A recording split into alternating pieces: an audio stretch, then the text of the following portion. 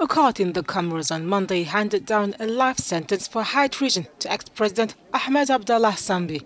The 64-year-old was convicted of selling passports to stateless people living in the Gulf. Sambi headed the Indian Ocean archipelago from 2006 to 2011.